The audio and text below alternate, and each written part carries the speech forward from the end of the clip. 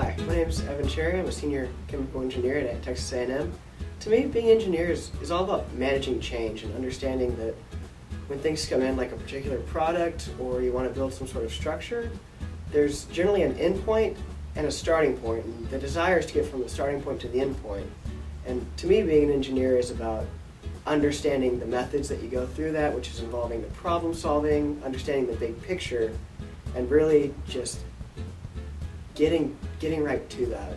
Hi, my name is James Kanswick and I'm a senior chemical engineer. And to me, engineering is all about problem solving, developing those critical thinking skills that you're going to need in the workplace.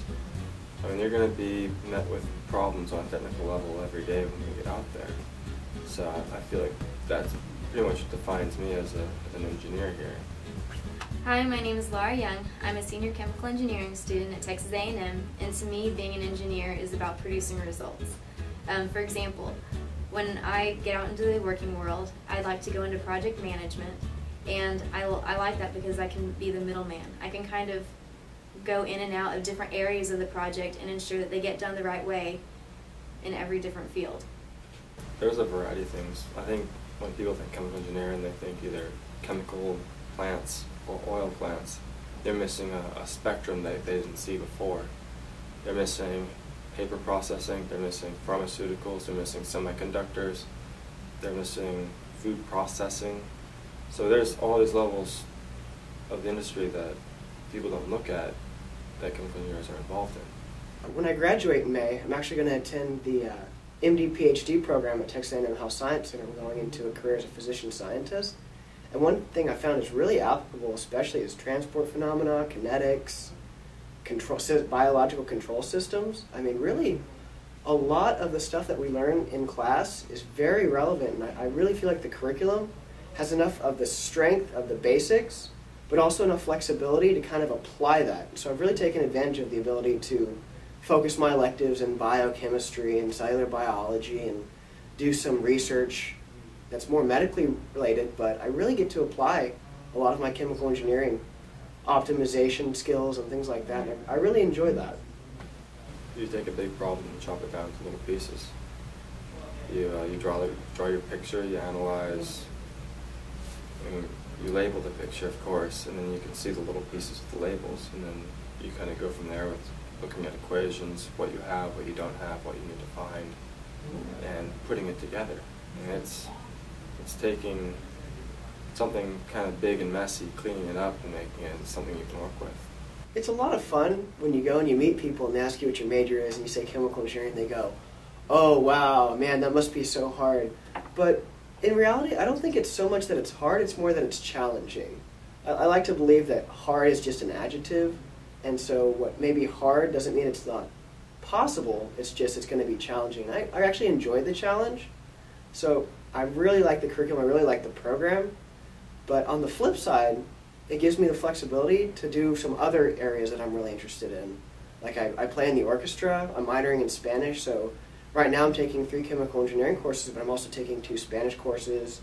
I have time for research, I have time for orchestra, I have time for a little bit of a social life, usually late at night, but it's really about learning time management, especially in chemical engineering, because you're only as good as your unit time, so you need to be as productive as you can, really focus when you need to, and then as long as you do that, you can get through it and you can have time for everything else you want to do. As a student, at first, I think there's an evolution involved. When you, I think for me at least, I don't know if it's the same for everybody. You first show up, you're fresh from high school, you have this mentality, you know, engineering, it's going to be tough, you're going to hit it hard, and you're taking the basic courses, and it is hard. But you don't, you know, you're still developing those skills. You don't really have the tool set yet to hit the more challenging courses and the harder problems. And I didn't necessarily have the time management skills in the organization at first. But you know, as it progresses, the classes got harder, and I needed to develop them.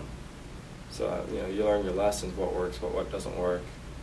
You know, you do the late nights for a little bit, then you try the early morning setting for another semester.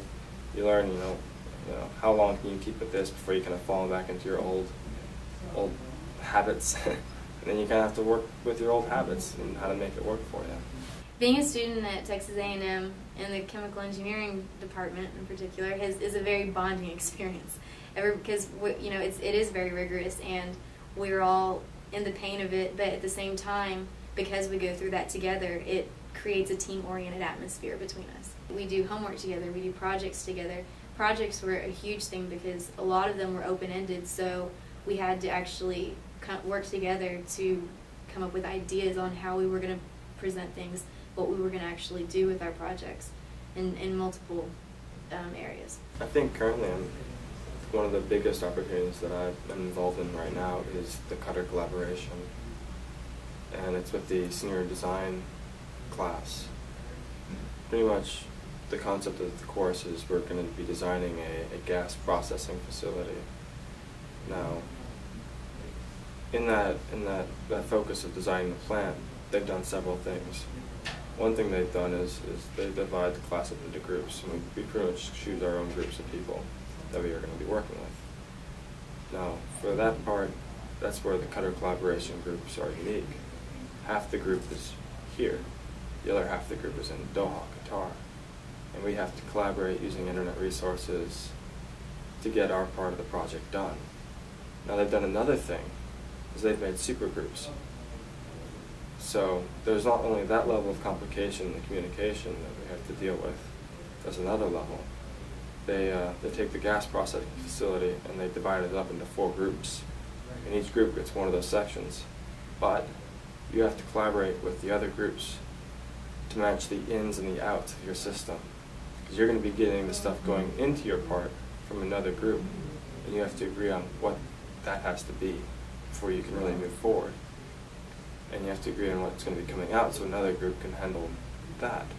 So there are several dynamics that are going to be coming into play that I feel is very real world and very much going to be part of the future for me.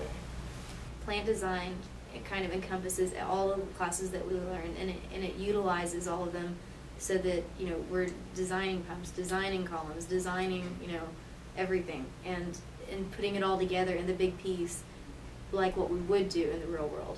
There's a lot of collaboration with the Cutter campus. And this semester's senior design project, we're actually designing a gas processing plant for Cutter. So there's an opportunity to collaborate with some Cutter students. Dr. Baldwin's actually taking a group of us over to Cutter this weekend to go visit the campus, to see the oil fields, go to a couple of refineries, and really just go out in the field, learn what it is, and then bring that home and begin designing our own senior design project for it. You start with your inputs, and you initially break it down into cycles. We're starting in super teams of about 16. We're going to divide it into 4 smaller teams of about 4, and each person's going to have a particular part of the plant, like desulfurization, distillation, things like that. And so it's all about breaking it down from this big chunk to something sizable that an individual person or a team of people can handle, and then eventually just integrate it all, step by step, big picture. Working in the real world, anybody is going to have to know how to deal with different personalities, different types of people. People are looking for different things, and you have to be able to relate to them and understand how to work with them and how to get things done. One of the ways that I think that being a chemical engineer at A&M has helped me is to learn how to work with teams. And we're going to have to do that in basically any job that you do someday, and they've definitely instilled that in all of the students. So I chose a major that I really enjoy, and it is very challenging, and I like to hope that all of this heavy coursework and resourcefulness and late nights will kind of prepare me for the next step.